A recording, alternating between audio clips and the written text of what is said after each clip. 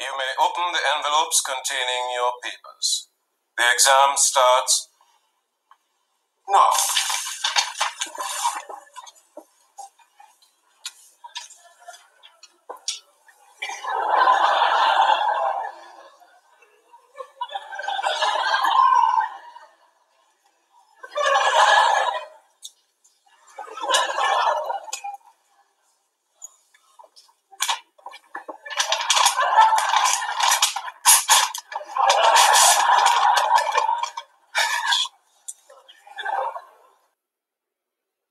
Hopefully you've never felt that way before about a math exam or a math class, but if you have, it's okay. There's plenty of people who have felt a little nervous anytime the word math is attached to a class. But we are continuing on with our ProStart Level 1 Culinary Arts course, and we are on chapter number 14, Culinary Math. But it's okay, because there's a lot of math that we do in culinary arts already that you've already been working on in the kitchen, and the fact is you didn't really think about it as being math because we're practically doing these things. And that's the case with a lot of things that we do in culinary. But so let's get started. Let's work our way through step by step. So in order to be a good manager working in the kitchen, you must have at least a basic understanding of math. It's really important. And being able to apply mathematical principles that we've learned in our math classes very often make an awful lot more sense when we're in the kitchen, when we're measuring things, we're multiplying things, subtracting things. But we need to make sure that we have that basic understanding so that we are as good as we can be in the kitchen and we can attain as much as we can in the kitchen. So there's a difference between when you have cooks and managers in the kitchen. You may have a line chef, a line cook who gets paid pretty well. He's really good or she's really good at what they do. They make really tasty food all the time. They're following recipes. They're making certain dishes with very specific portions and controlling that so that we can have an accurate cost on all of our dishes. However, let me just throw this out there. If you want to be an executive chef or if you want to be a manager within culinary or within the hospitality industry, that's where you need to be able to have more than just the creative side. You need to have the mathematical side. It's when you get an excellent executive chef who has very, very good culinary skills, but really, really good mathematical skills, that's when you're more likely to be an executive chef, because you will be able to control all the costs in your kitchen and maximize the profitability of your organization. So as we're working through, we're going to be looking at recipe portions. We're going to be looking at recipe changes that you may be making as well. We're also going to be talking about converting US to metric measurements as well. We need to be able to use both. In our kitchen, we actually use a little more on the metric side these days, but we do also revert back to some US measures as well, because it's good to know the difference between the two. So let's look at some very basic things. So additions. So, for example, 10 plus 2 is 12. I think most people are pretty good on that kind of thing. Subtractions. 10 minus 2 is 8. Multiplication gets a little tougher, but 10 times 2 is 20. And then division. 10 divided by 2 is 5. These are all basic things that we've been learning throughout school. Now we need to be able to understand, though, when we start placing these in amongst the millions, the hundred thousands, the 10,000s, thousands, hundreds, tens, ones, and then with the decimal, after that we have tenths, hundredths, thousandths, and so on and so forth.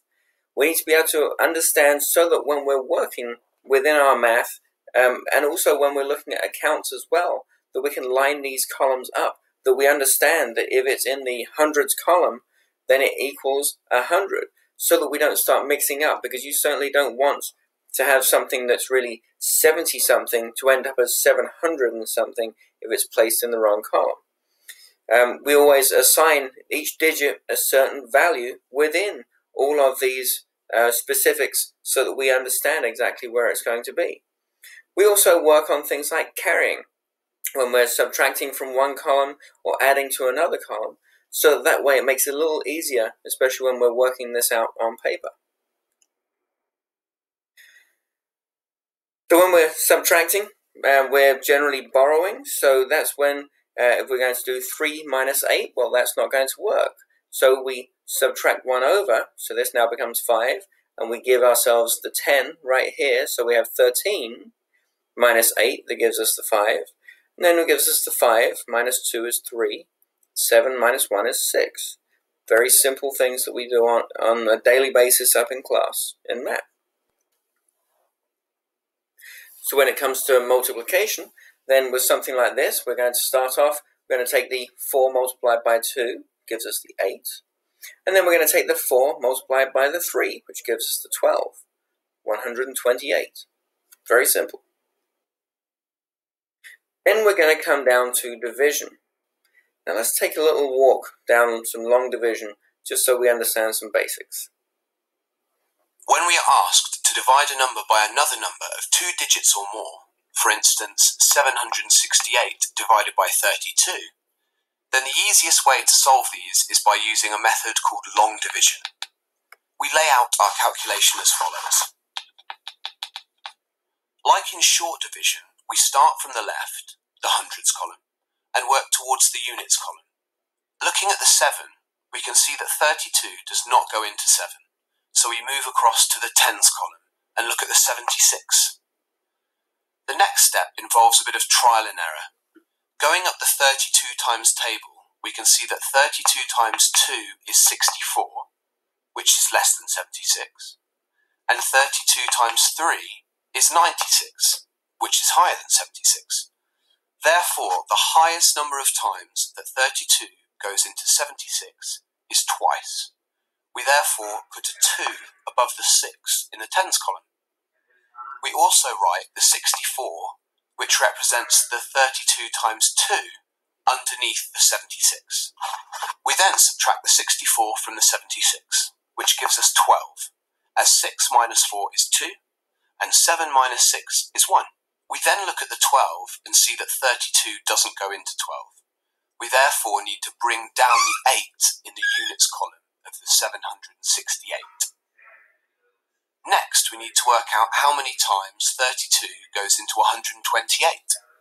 Again, we have to use a bit of trial and error to work this out. Often, it's easiest to get close to the answer we're looking for by using rounder numbers.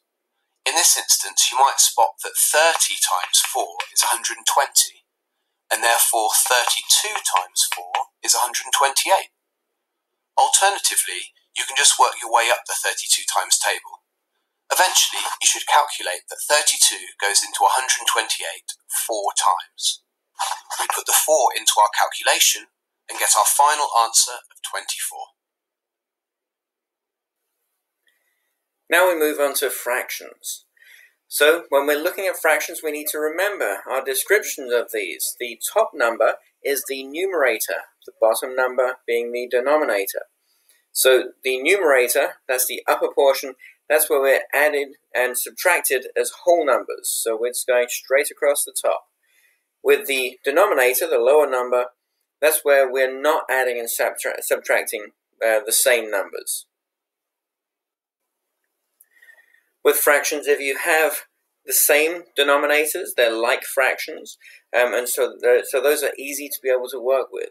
But, however, if you have it where the denominators are different, then we're going to be looking at those to find the smallest of the denominators so that they can be divided evenly between them. This is the lowest common denominator. Now we come to where we want to translate a fraction into a decimal. So when we're expressing this way, this is very often a very important thing, going in either direction depending on exactly how you're listing things in recipes or how you're being instructed to be able to make certain things or work out certain numbers. So understanding that the top number right here, if you take this and divide by the bottom number, this is where you will find your decimal. So yes, 1/4 is 0.25, a third is 0.33, and that's 0.33 recurring. And then you have 1/2 is 0.5, 2/3 being 0.66. Industries generally tend to use these decimals more often, but depending upon what type of measurements you're taking, you may have to express these in different directions. When we're working with decimals, then it's all about adding or subtracting and making sure you're lining up that decimal point in the correct spot. Otherwise, you could have a completely wrong outcome. Make sure that when you're multiplying, that you're determining the decimal point placement with that final answer, and count the total digits right of the decimal of multiplied numbers as well. When we're using decimals to calculate into a percentage, you're moving that decimal 2 points to the right, 2 places to the right, and then adding that percentage sign. We're going to go more into detail on that too. When we're dividing decimals, make sure you bring the decimal up above the division sign, and we're rounding up or down to the nearest whole number. Less than 5, remember we're rounding down. If it's greater than 5, then we are rounding up. Dealing with percentages can seem like kind of a nerve-wracking thing, but really all we're doing, we're taking a number and we're equating it so that it's a part of a 100. It just makes it simpler to be able to get an idea of the grand scheme of what you're calculating. Let's take a look at a really simple way to work this out.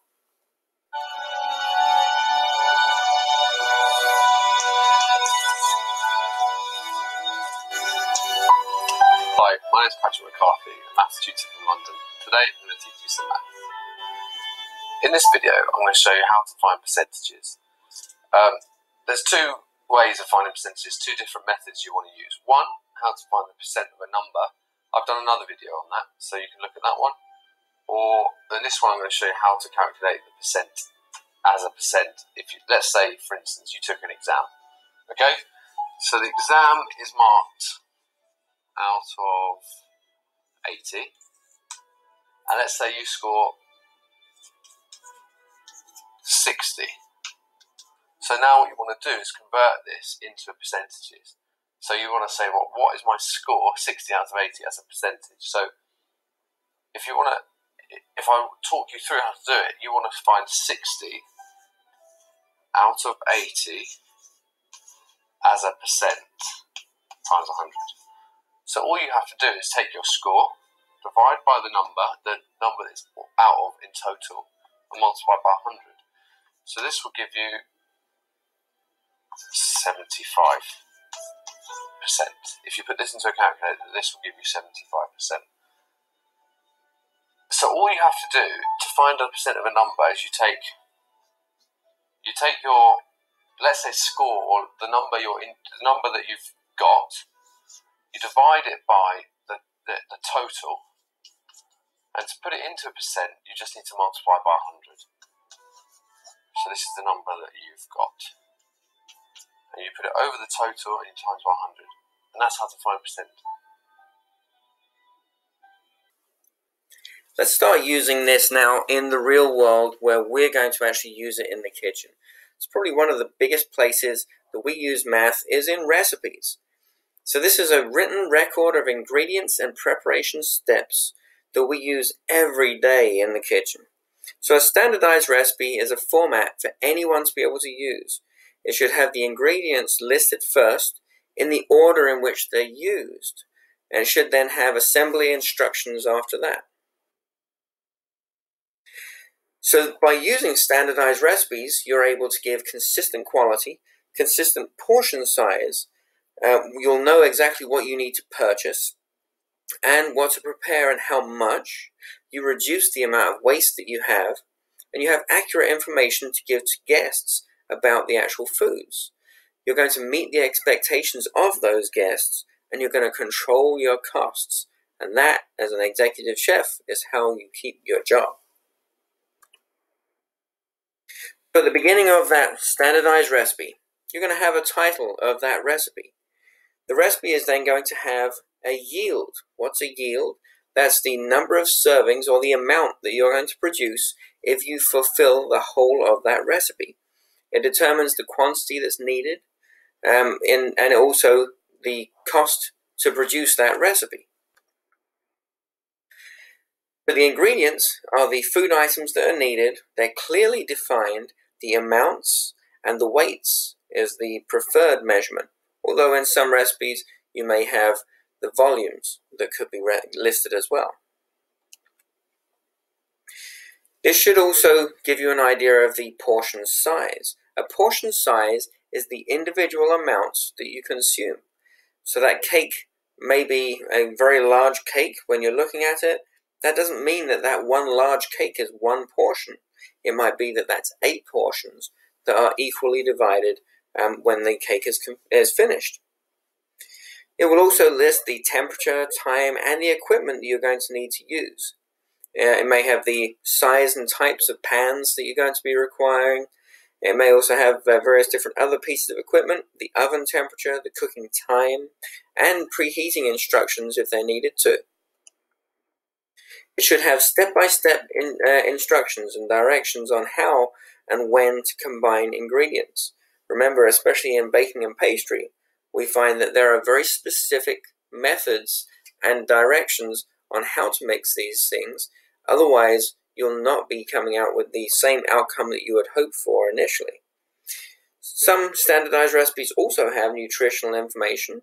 It's not necessarily essential, but it is sometimes listed on there, especially if those recipes are specific to maybe a specific type of diet plan, maybe a low-fat diet plan or a low-carb diet plan or a high-protein diet plan. It may actually have these specific items listed on there.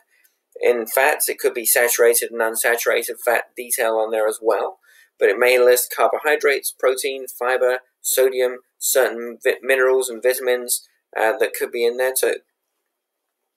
So the recipe is our roadmap. This has to be read very, very completely and carefully to make sure that you understand everything you need.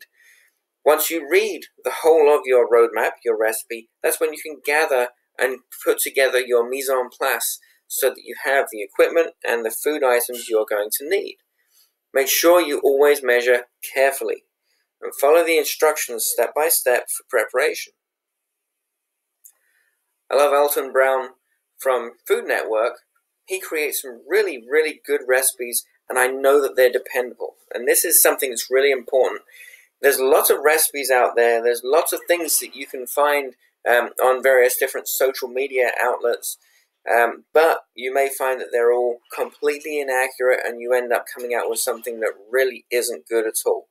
Alton Brown has spent a whole career going through and just breaking down into the science behind a lot of recipes that are out there.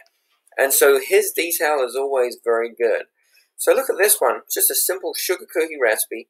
But as we work our way down, this tells you the yield is about 2.5 inch cookies. It's going to give you about 3 dozen. It tells you the prep time you're going to have and how much overall time and how much time it takes to cook as well. It also gives an idea on the level. Is it easy or hard to make? These ones are easy. And then it gives a very specific listing of all of the items that you're going to need to weigh out to have your mise en place. Then over on this side, it gives specifics on what to put together in the first place, and then step by step by step by step. It talks about preheating the oven to 375 so that way it'll be ready when you come to actually cook. It gives all of the various different details on here. This is a good standardized recipe. Now, it doesn't necessarily go into all of the nutritional values, but for this one, that's not necessary. But this is a good example of a good standard recipe. And here's another standardized recipe. So this one here is for pizza sauce. So how much is this going to make? So this is going to yield enough for 20 pizzas if they are 12-inch pizzas. So the portion size is 10 ounces of pizza sauce by volume for each pizza. So then we look down, all the ingredients are listed here. 8 ounces of whole butter, 12 ounces of olive oil blend, 52 ounces of onions diced, and it lists out everything that we're going to need all the way through, even including water.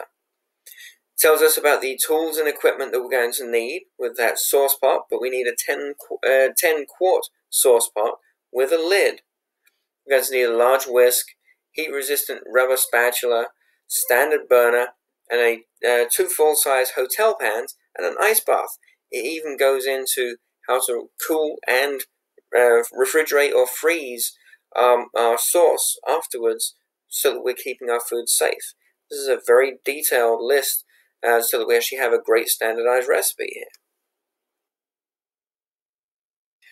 Sometimes we'll be looking at converting our recipes as well. So this could be where your desired yield might increase or decrease. This can impact the total cost, but it shouldn't be dramatic in terms of individual portions. It should just be on the actual overall cost because it's either increasing or decreasing in the yield that you're producing. The quality should not vary at all by changing our recipe as long as every single thing is completely calculated correctly. You may need to change equipment because, say, if you're mixing something in a large mixer, it may be that you just start doing it into one of your smaller mixers instead. Cooking times may have to be adjusted depending upon the size and type of foods that you're cooking if you're doing a larger version of it. So let's look at what we do when we are converting a recipe if we're calling for more or less product. So this is where we need to start looking at our desired yield, which right here we're listing as 250 portions, but the original yield for the recipe was 96.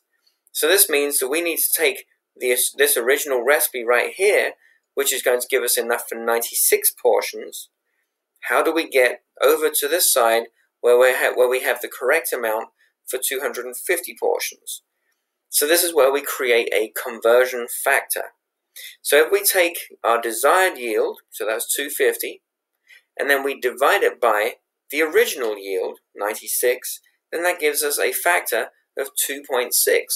Basically, anything that we originally had, if you multiply it by 2.6, it's going to give you the now desired amount of 250 pieces or 250 portions when we're converting this recipe. So let's look at a few examples. So if we have 1 pound of our unsweetened chocolate will suffice for 96 pieces, then when we take into account our conversion factor that we've worked out to be 2.6, then we're going to need 41.6 ounces. Now that's a difficult kind of number to work with as well. So this is where, if you're working with pounds and ounces, we're then going to translate that back into pounds and ounces, because that's normally how we actually purchase most foods.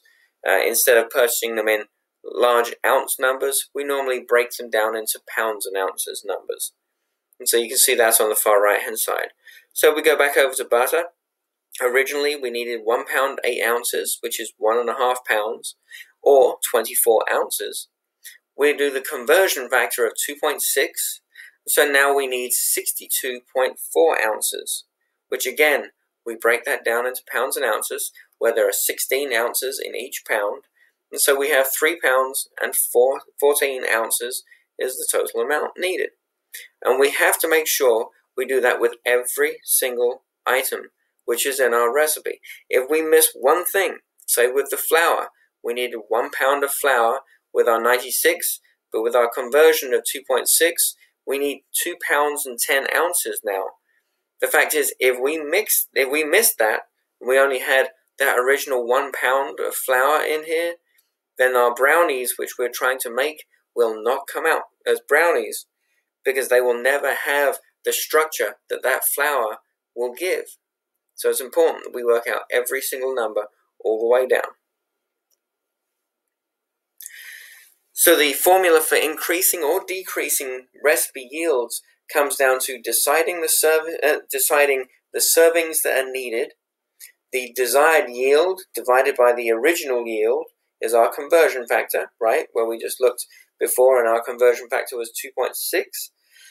But then multiplying each and individual ingredient by that conversion factor to make sure we come out with the correct amount for every single thing. Very important. Then we convert the answers to logical, measurable amounts back into the pounds and ounces. Make adjustments to the equipment time and temperature is key as well, so that we come out with exactly the same quality food afterwards. Now let's talk a little about US and metric measurements. So we very often use in this country customary units. Most American recipes call for customary units. And so these are also sometimes called imperial units. So this is where, when we're measuring volume, that we've got teaspoons, tablespoons, cups, fluid ounces, pints, quarts, and gallons. When we're looking at weights, we're doing pounds and ounces. Temperature, where most of the time we're going to use Fahrenheit. And then length, we're using inches. When we're cooking and especially baking, it's very important that we have exact measurements going on. That's why generally, especially when you're baking, you're going to be weighing your ingredients. Using volumes tends to be less exact. You want to have very exact items when you're weighing items for baking, because otherwise recipes generally don't work out. You want to make sure you're ensuring the quality of the product you're finishing up with and minimizing any waste that you may have too. So equivalents are when we have the same amounts but they're expressed differently. Remember, we talked about pounds and ounces, so we can start talking about 40, 50, 60 ounces, but generally we will be presenting them as pounds and ounces. Same thing when we're looking at different things like tablespoons of flour versus cups of flour. So 4 tablespoons of flour is equivalent to a half a cup of flour. So let's take a look at a few different things that can convert one to another when it comes to using units of measure from the United States. So when we work our way all the way from teaspoons over on the right hand side here, so 3 teaspoons is equivalent to 1 tablespoon. So 6 teaspoons is the equivalent of 1 ounce. Working our way all the way up to the very top, where we can have 128 ounces is equivalent to 768 teaspoons. But working our way all the way across to our 128 ounces is 1 gallon. It's also 4 quarts, 8 pints, 16 cups, 250 tablespoons, etc. So we have different ways of working these out, but on a recipe, we're not going to, if we need a 1 gallon of liquid, we're not going to say that we have to measure out 768 teaspoons of liquid. Firstly, if we actually did that, the inaccuracy could be huge across such a large number of measurements you would make, and the opportunity for missing out on some of those numbers and miscounting is significant. But also, it takes a long time to be able to do this type of thing. To be more efficient with our time, that's when we would measure a gallon or possibly 4 quarts when we're working out exactly the measurements we need. So most of the rest of the world actually uses the metric system. Metric system is very simple. It's actually measuring units of tens. It's actually a lot easier for a lot of people to be able to work out, especially when we're multiplying and dividing to add to or to decrease from a recipe. So scientists, military, and healthcare professionals already use the metric system in this country as well. And generally, we're going to be using milliliter, liters for volume. Temperature, we're using degrees Celsius, or centigrade is the way it's called somewhere, some places as well. Weights is milligrams, grams, and kilograms. And then length is millimeters, centimeters, and meters. Let's take a look at some equivalent measurements when we're using metric. So 1 teaspoon is the equivalent of 5 milliliters. And then when we work our way all the way down here, 1 cup, 1 American cup, which is 8 ounces, is the equivalent of 240 milliliters. 1 pint is 2 American cups, which is 470 milliliters. Now this is somewhere where we can sometimes get a little mixed up, and we have to make sure we're very careful with recipes and where the recipe came from, especially in this day and age now, where recipes can be taken from Europe, from Asia, anywhere else, and they will give you their measures as opposed to what your measures may be. This is where, by using The metric system, you'll generally be assured of the fact that you cannot get it wrong. The fact is that a cup in the United States versus a cup in Japan versus a cup in Britain are all different sizes. However, with metric, it's the same the world over. So I prefer to go metric because then I know exactly where I stand. When it comes to temperature, just a quick little conversion here for you. If you're at 0 degrees Fahrenheit, which that's where our freezers generally stand, then it's right around minus 17.8 Celsius. If it's 32 degrees Fahrenheit, right at the freezing point of water, then that's 0 degrees Celsius. And 212 degrees, which is the boiling point of water, is 100 degrees Celsius. Hey, look at that. Isn't that kind of simple? 0 for freezing, 100 for boiling. Kind of simple to use, right? Give it a try. When we measure temperature, Fahrenheit is what we would call the customary measure, and Celsius is our metric measure. And so, in order to make a conversion on these, it may seem a little complicated, but if you have a calculator, it's pretty easy to be able to work out. So when we're doing a conversion from Fahrenheit to Celsius, we take whatever the number is, say if it's 70 degrees Fahrenheit, about room temperature, you're going to subtract 32 from that Fahrenheit number. You're going to multiply it by 5 and then divide by 9. I know it seems like something that's very convoluted, but the fact is it will come out exactly to what the Celsius conversion is. Then going back in reverse, Celsius to Fahrenheit, you multiply the Celsius number by 9, divide it by 5, and then add 32. You're literally going in the opposite direction to take you back to Fahrenheit. This will help you if you need to convert something. And we're measuring things out, so a measurement is how much is being used. Volume is the amount of space that the ingredients take up. Weight is the heaviness of the ingredient. The count is a number of items. So say in stock, if you have 5 bags of chocolate chips, then the count of those is 5. An accurate measurement is critical in order for us to reach the quality and quantity that we are going to need in order to control things in our kitchen. When we measure volume, volume is not quite as accurate as when we weigh things. Let's take a little look at volume measuring.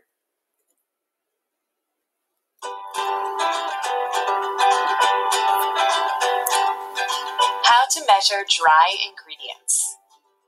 Begin by filling the measuring cup with the dry ingredient.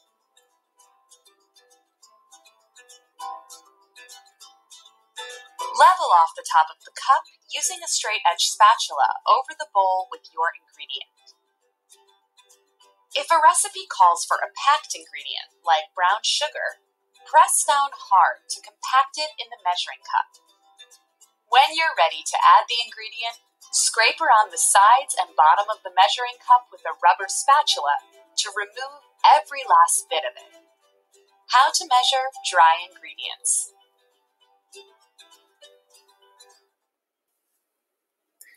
When you measure by volume, it's not as accurate as when we're weighing, because when we're measuring things like dry ingredients like herbs and spices, then there's going to be more air in between some of those fragments of these items, so you're never going to get it exact. As you saw with brown sugar, you can try and pack that in there as long as that's what's called for, but still you're going to get variations depending on how tightly one person may pack it in versus another. Same thing with flour.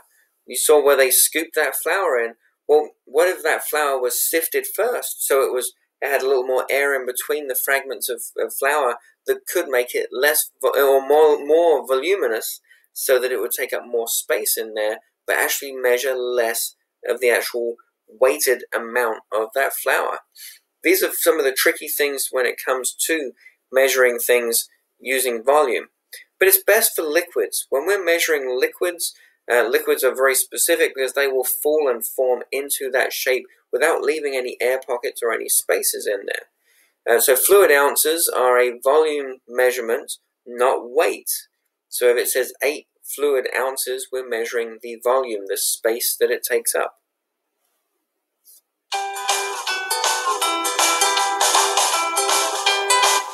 How to measure liquids. To measure liquid ingredients, begin by selecting a liquid measuring cup, one that is see-through and has measurement marks on the side. After gathering your ingredients, place the measuring cup on a level surface. Carefully pour the liquid into the cup. Accuracy is key. If the measurement is over or under the desired measurement, pour out or add more liquid until you hit the correct mark. Pour the liquid into the mixing container.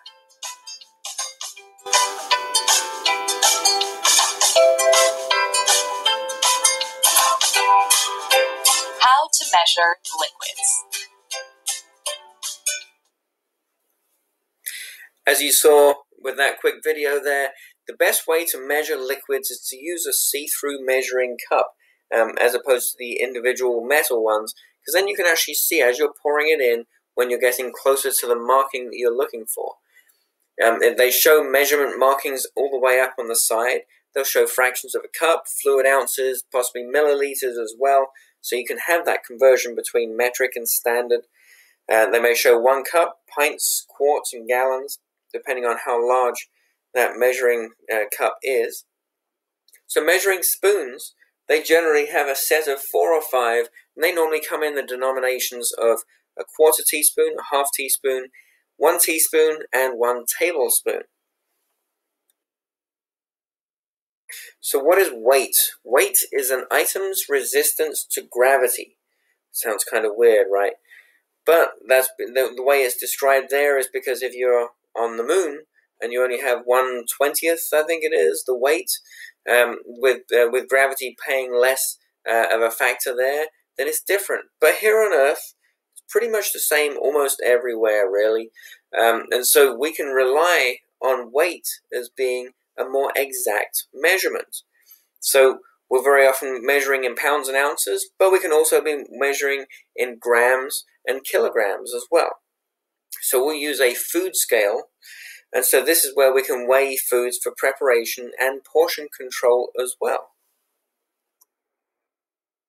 When we use a food scale, we want to decide the container to weigh the food in, place the empty container onto the scale. Well, now we have an issue because when you place that item, that container onto the scale, it weighs something. So we need to adjust that scale back down to 0. This has a very specific name called tare, T-A-R-E. And so when you tare the scale, that means you bring it back to 0 again. And then you add the food to that container to actually weigh just the food and not the container itself. If you're not using a kitchen scale, you probably don't realize what a game changer it is. A scale is essential, especially for baking. The only way to guarantee success is to measure dry ingredients by weight on a scale. Let me show you something. When we're not using a scale, we measure flour with the dip and sweep method. Now, even with this method, which is pretty good, we've learned that you can get up to 20% difference in the actual amount of flour measured out. 20% makes a difference. Too little or too much flour can make a cake flat and heavy instead of fluffy, tall, and tender. We use kitchen scales in all sorts of other ways that make cooking more reliable and easier. If you portion burgers on a scale, you don't have to guess if they're all the same size, and they'll all cook at the same rate. Or you can measure ingredients right into a bowl on the scale, pushing the tare button to zero out the weight of the bowl each time. As you saw on the video, so taring accounts for the weight of the container, so that way we can actually work out from there exactly how much food we are weighing or whichever ingredient it is that we're weighing. So we can actually have some scales which have a movable face scale, and that's where we can place the container onto the scale and we adjust it back to 0. Or when we have our digital scales, we have a tare button to bring it back to 0. With a balance beam scale, that's where you're placing the container on one end of the scale and you place the tare weight on the other end. Spring scales measure the pressure that's placed on a spring, the weight added to a hanging scoop. and then it produces, this is very often used with produce departments within a grocery store to weigh different items of produce. This is the balance beam scale. It's very often used by bakers. They're preferred by them. The weight is placed on one of the ends, and then the product is placed on the other. These scoops and counterweights and pound measures are added to the scale till you get a balance between the two. Electric scales. These are where they're measured electronically. Digital scales are much more portable.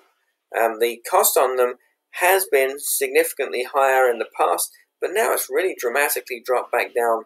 They can be very exact, and they can also be easier to use, especially when you're tearing different products to measure different products as well. Taking different products that we use, say in baking, we use lots of different types of fats. So this can be things like butters, margarine, and shortening. The best method of measuring these is by weight. When you're using volume or sticks, this can be inaccurate, especially volume with butter. If you're using a solid type of a fat, like butter or margarine or shortening, if it's solid, try to press that into a measuring cup to measure volume. Sometimes you can get air pockets going on in there. You can actually mistake exactly the size it should be. And then if you're making something like biscuits where you actually want to have chilled fats, you don't want to necessarily have that fat be warmed up enough that it's malleable, that it can be pressed into one of those scoops. You want to have it refrigerator cold or even freezer cold when you're using certain types of fats in baking as well. So measuring by weight is always the most accurate. Let's take a look at a few tips when we're measuring. So sifting removes lumps and gives a smoother consistency. So for dry, powdery ingredients, before we measure, if we're measuring, then we want to be using a sifting method first of all. But make sure you never measure items over a mixing bowl. If you're measuring as you're dropping them in, then you could end up, what happens if you put too much sugar into something or too much flour into something, and now it's already mixed in with the other ingredients. Now you have inaccuracy. Now for a couple of different terms that we use in culinary arts, which are really important, especially if you want to be an executive chef and you're looking at the more specific items so that you can order accurately and you can produce products accurately. So these two different names that we're going to throw out there is edible portion and as purchased. So this could be applied to a lot of different types of foods, but really for vegetables it's key. So vegetables are trimmed and cut before we use them. As you can see in the picture right over here, this is broccoli. This is the broccoli plant. Look at the volume of this broccoli plant that we're not even going to use. But look at the part that we're trimming off. This is what's going to go to the grocery store or to your supplier. But even from that, we still have product that we're not going to use. So the edible portion of broccoli, if we take a look at this right here, this is what we're most interested in, right? But what about this bit right down here? Well, this is included in what we purchased. So this is the as purchased amount. So this is what we purchased from the grocery store or from the purveyor. That's what we're getting before any kind of preparation. Once we prepare it and we cut through here and we're going to use this to go to our banquet for 100 people, then this is all they're interested in. They don't care about the stem down here. So edible portion is what we finish up and what we actually eat after it's prepared. The as purchased amount is what we have to get because that's what the grocery store is going to supply us. When we take a look at all the different types of vegetables out there, there are actually fairly standard amounts that are shown for different items. So let's take a look down at where was our broccoli right here. Between 65 and 75% of the broccoli that we purchase will actually be yielded. So this is where we talk about the term yield. This is what we're going to actually be able to serve to our customers. So that's going to mean if we've got between 65 and 75% that's going to be our yield, that means we have 25 to 35% that could possibly be wasted. Now, we can also talk about the fact that something like the broccoli stems could be used for soup afterwards, but for right now, for the purpose of what we're working out here, we're going to say that that would be discarded. The fact is, as an executive chef, we would make sure that we're minimizing our wastage, but for the purpose of this, we want to look at what we can actually use for that particular banquet on that particular day. So let's go forward and take a look a little further into this. Here are more of our percentages for various different produce items as well. And it's remarkable on some of them how little we end up getting. So when you look at green and black-eyed peas, we only yield about 40%. But that's because they're in the pod, and that pod is not used in a lot of cases. How do we work out from our edible portion and our as-purchased amounts? How do we work out how much it is that we need to actually purchase? Because if you're the executive chef and you have a party of 100 people coming in tonight and they all want to have broccoli with their filet mignon, we have to know how much broccoli to purchase in order to have enough edible portions to serve. So to determine the as-purchased amount that we're going to need, we're going to divide the edible portion needed by the yield percentage. So remember, when we look back at broccoli, it was between 65 and 75%. So that means that in order for us to work out how much we actually need to purchase, the amount purchased, we would take the edible portion, and so say if we needed 10 pounds of broccoli to go with our meal, then we're going to divide that by the yield percentage. So we'll say 65% is our yield percentage of our broccoli. That will give us the as purchased amount, the amount that we're actually going to need to purchase from the store. To determine the edible portion amount, we're going to multiply the as purchased amount by the yield percentage. So AP multiplied by yield percentage will give us the edible portion afterwards. Just make sure you remember, this is what we're actually going to be consuming, but we have to buy all of this. And that's the main difference that we have to regard there. So when we're looking at controlling all of our costs and making sure that we're maximizing everything with our yields, this is where we can use things like cookbooks, purchasing textbooks, and using yield books as well to actually work out exactly what we need. We're always going to have to produce a little extra because mistakes can happen, problems can arise, but the fact is we need to make sure that we are as conservative as we can be within reason to make sure that we are safe on everything that we're offering here. We can use conversion charts on what you would expect or an average shrinkage amount from AP to EP amounts. And then you can actually look at yield testing as well. You can actually test to see exactly how much it is that you're getting. It's a good practice as you're working through, especially if you're using large amounts or expensive products to use, to actually test it out and see exactly how much it is you're wasting. And then at the same time, try to work out, do we need to waste all of this? Can some of this be used at a later time, maybe freezing those broccoli stems, and then when you need them to make some broccoli soup, hey, I've got enough or I've got almost enough to be able to make a significant amount of broccoli soup. And all it took was a little bit of time and a little bit of consideration to wrap it up, put it in the freezer until you're ready for it. Another method that we use when it comes to more expensive things like meats is a butcher's test. Let's take a little look at what a butcher's test is. Today we're in Saffron's kitchen and we're going to be doing a butcher's test. We're looking for a supreme of chicken. Chef Fitzgerald has agreed to do a live butcher's test for us and he's going to take us through the process. Alright, so we're going to weigh the whole bird. 1.51 kilos. So do you want me to go through what I'm doing? Alright, so I'm just going to take the wings off. This is kind of a simple way to make a supreme wing without cleaning it up. Scoring around the outside of the breast. We're actually just going to pull and snap That makes a nice and clean wingtip on both sides.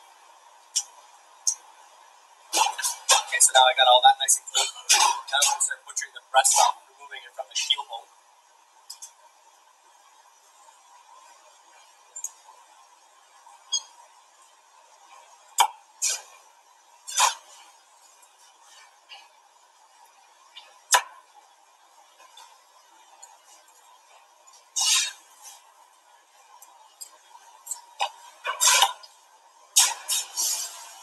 There's the first breast.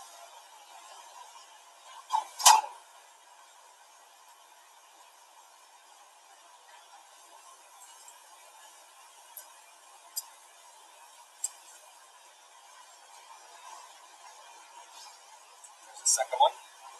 So you want me to read breasts now or clean them up? So clean them up just perfectly. Okay. So we're just going to clean up the breasts. This will be all the trim that's left over. Make sure there's no bone or fragments. There's one. Now just removing all the kind of miscellaneous fat. Okay, so there's the two breasts. Together are two. Right, so the two breasts weigh a total of 0.502 kilos.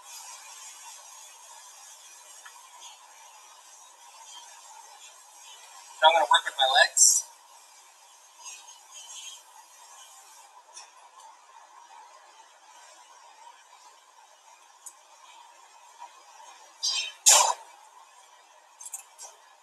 Pop them out of the socket.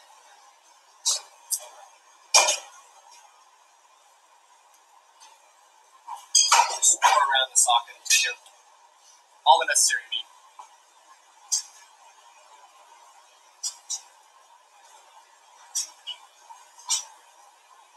Right, so there's the two legs. That's the carcass that's left. Not a lot of meat left on it. We'll weigh the carcass. So the carcass weighs 0.386 kilos. With wings at 0.114 kilo. And then the whole legs.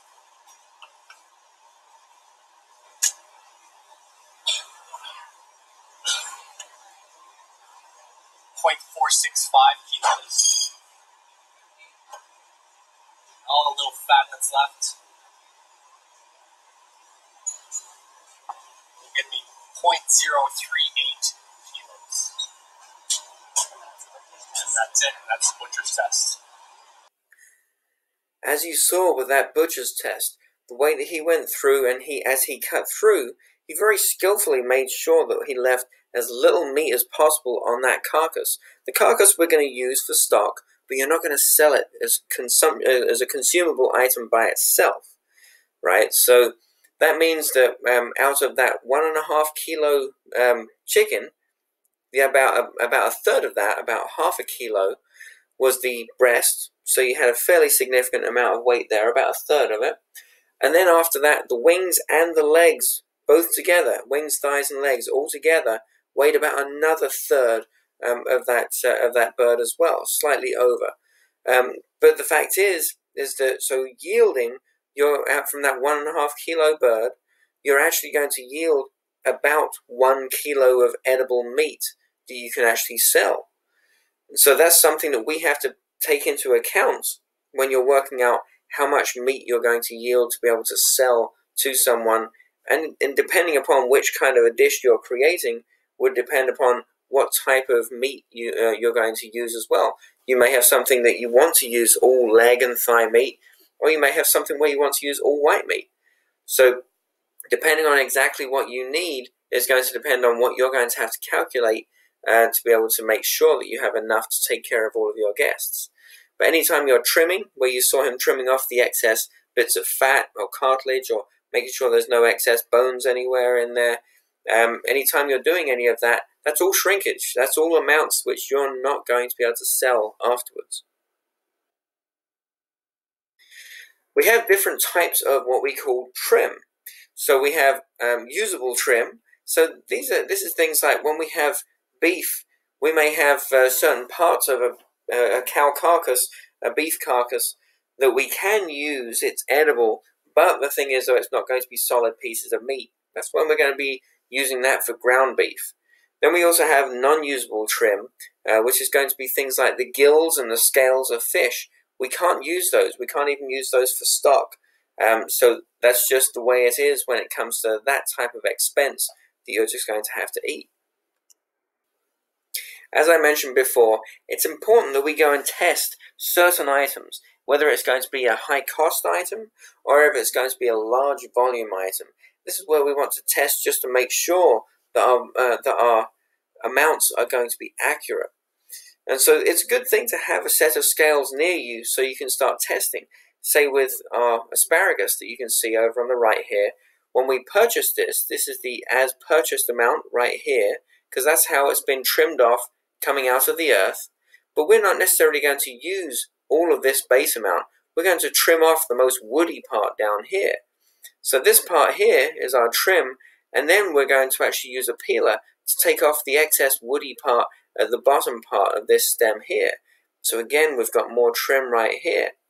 So when we purchase 10 pounds of asparagus, we need to make sure that what we're yielding is still going to be sufficient for what we need. That can significantly impact your operations food cost percentage if you have a significant overrun. And all it can take is that instead of the chef slicing around here, if they slice around here. When you do that 100 times over, then all of a sudden you're wasting a significant amount of asparagus. You might not have enough now. When we start looking at things like convenience foods, and I'm not just talking about pre-packaged, completed meals that you may get at the grocery store. I'm talking about some items that could just be as simple as something like peeled and sliced carrots that you're purchasing in a restaurant, because it might be that you don't have the space to be able to store all these things. You might not have the time and the labor that you can put into doing these kinds of things. You may not have the skilled labor to be able to slice the carrots exactly to the thickness that you want them to be so they come out evenly every single time. And so it may be that you're purchasing them in completely done. You're going to find that that price is higher because that price is going to include the fact that the company that sliced them is going to take into account they had this wastage up on top, and they're going to peel them as well so they get wastage all the way down the shaft of the carrots. Things like that is going to drive the costs up. Let's have a little reminder now before we talk more about standardizing to maintain our costs, why it's so important to have standardized recipes.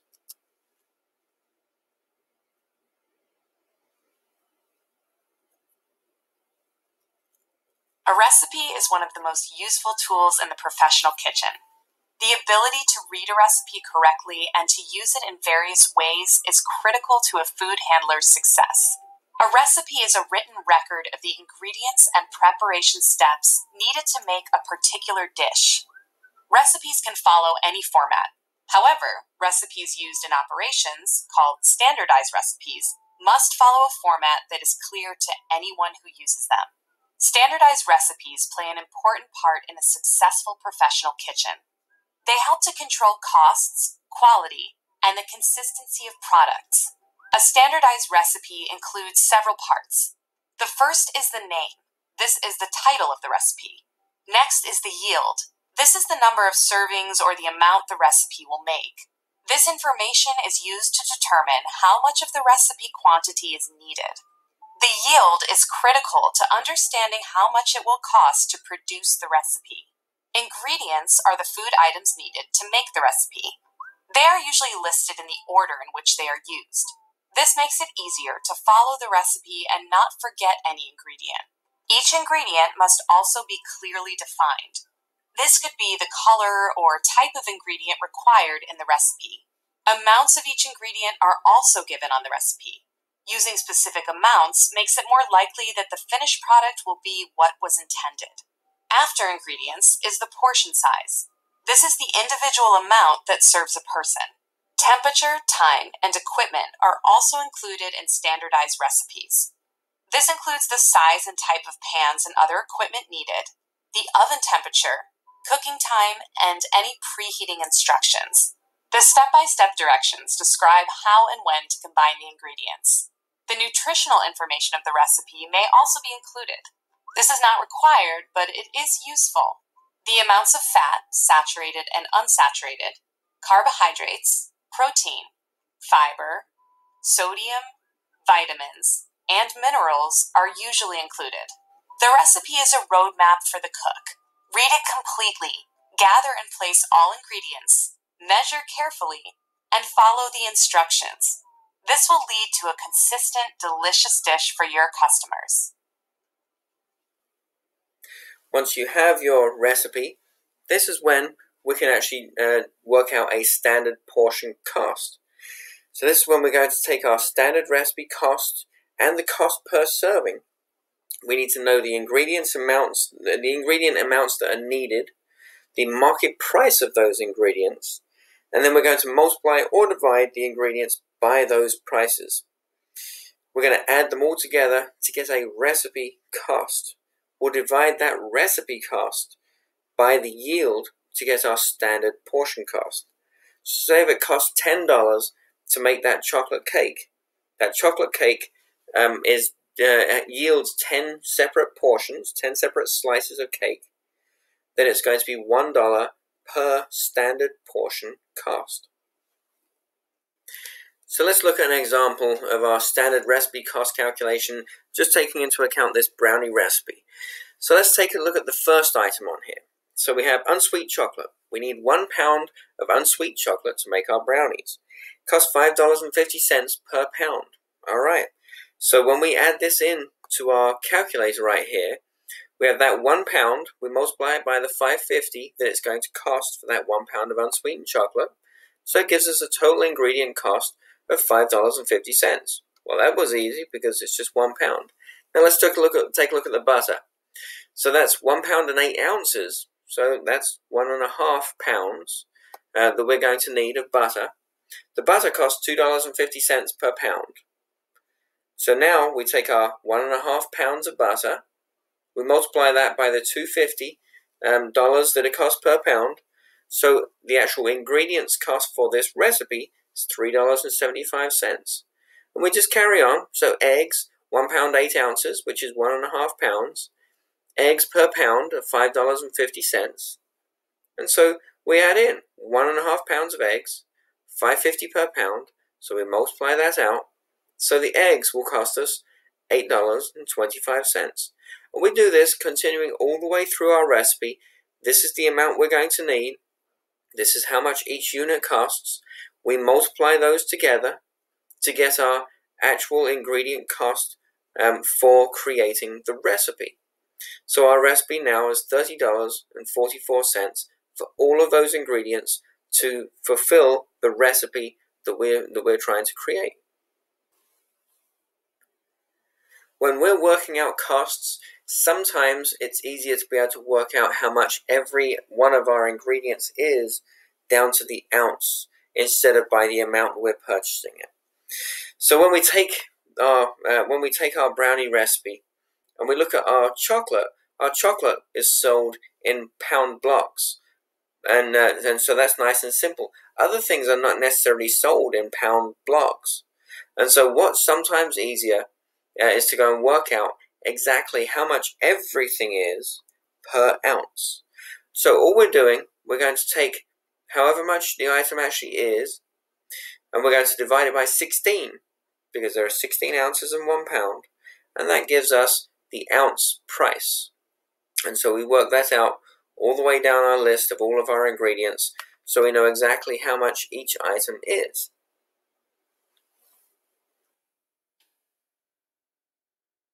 When we're costing recipes, we need to round out the cost per ounce price after all of the calculations. Don't try and round up or round down after each individual ingredient. Otherwise, you're going to find that things can get very inaccurate. You want to wait until you get all of the calculations together and you get a truer and more accurate total recipe cost. The ingredients costs are then rounded to the nearest cent, and portion costs are rounded to 1/10 of a cent. When we're looking to work out the cost per portion, we're going to divide the total recipe cost by the portion yield. When we're looking at our brownies again, so when we look at that as an example, we're going to take the total recipe cost, so it's $30.44. The yield for that recipe was 96 brownies. The cost per portion is equal to the total recipe cost, $30.44, dividing it by the yield for the recipe, which was 96 individual brownies. So it's $30.44 divided by 96 is 31.1708333 per portion. We're not going to go all the way through like this, right? We're going to take the total cost per portion, it's 32 cents, because we're rounding up to the last two decimal points. We get to here, the one that's right after where we're going to cut off, that's 5 or above, so we're going to 32. So 32 cents per portion. So when we're looking at all of our prices, we have to be very careful to stay relevant and stay accurate. So pricing recipes every 6 months is a good idea to do.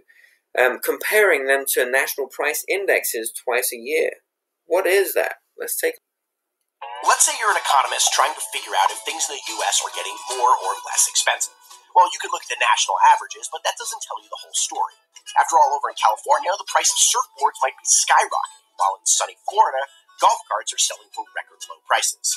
Dentistry in Wisconsin could be pricier than ever, but you might get a good haircut in Seattle for under $10. To measure how far a dollar will go, government bean counters blend and weigh numbers to make something called the Consumer Price Index, or CPI. It's a good barometer of inflation, but it's far from perfect. For one, everyone has different expenses, but the CPI doesn't take that into account.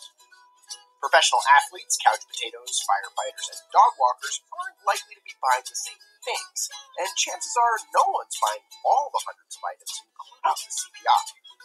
Another problem, people tend to adjust their buying habits when the cost of one item goes up or down. If the price of steak jumps, you might just buy chicken instead. If apples are getting expensive, you go for bananas. So to track these habits, there's a second number called the chain CPI. It's usually a lower number, and many economists argue that it's more accurate. But while some politicians think we should be using the chain CPI to adjust Social Security payments, others say it won't amount to much more than a pay cut for some recipients. So, is life in America getting more or less expensive? Well, that all depends on what you're buying. By using these indexes, they can actually help us to understand if prices are increasing and decreasing just in general as well. Total recipe costs are raised or lowered by percentages at times by using these. Sometimes the portion of yield cost can be recalculated. It's a good idea to completely do a revision every single year of all of your recipes just to make sure that you're on track.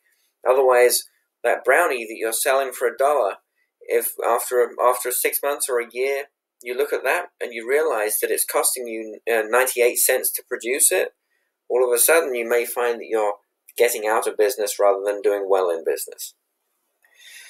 When we're costing out our recipes, sometimes we'll be combining portions to actually work out our costs. So this could be that we're totaling the cost of a full meal. So this could be where some organizations calculate their food items and add them all together. Others average out the cost of extra items and add-ons. When we're looking at things like salad bars, when you see that in the picture over here, the food cost at the salad bar can be a little bit difficult to start working out because this is where patrons go over and they help themselves. So when someone's helping themselves to it, how do we know how much it costs? Because we're not telling anybody that they're not allowed to fill their plate up or maybe overfill that plate. We're not telling them that they can't take those tomatoes because they're out of season and they cost more. We just allow them to help themselves. So we need to understand so that we can control the costs on our salad bar. So the way that we work this out, we're going to be doing a cost per serving. We're going to divide the number of patrons into that total cost. So just to give you a little example, you're going to take the salad bar cost. In this case, we're going to say it cost $95.68 to create this entire salad bar. We had 84 patrons that came through that salad bar paying to enjoy the food that was on there. So all we do is we take $95.68 and divide it by 84, and that gives us $1.14 per serving. Wow, that was a lot of information, right? There's lots of terminology, lots of things for you to remember in there. You may need to go back and re-look at this as well. Sometimes you may not remember all of these different terms, but they're really important for you to be able to understand. Make sure that you're using them regularly as well as another way that we can make sure we remember them. So when we're in class, when we're working in the kitchen, I'll be asking you about these things so it stays in the forefront of our mind. We're also going to be doing lots of multiplying and dividing on our recipes in general, just so you get some good practice at that as well. Just make sure when you're multiplying a recipe or dividing a recipe, do it for every single ingredient. Don't forget any of them, because otherwise it won't work out, especially if you're baking. I hope you enjoyed this, and I will see you all in the kitchen. Cheers!